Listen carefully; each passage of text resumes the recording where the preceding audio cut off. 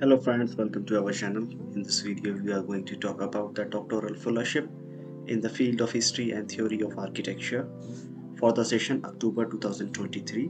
This scholarship is also fully funded scholarship in the any area of history and theory of architecture and urbanism.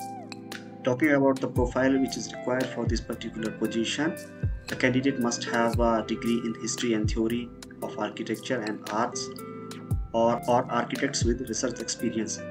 The candidate must hold a diploma or master's degree in architecture, history of arts or related fields and can demonstrate excellent research and writing skills. So talking about the deadlines, the last date for the application is 15 February 2023.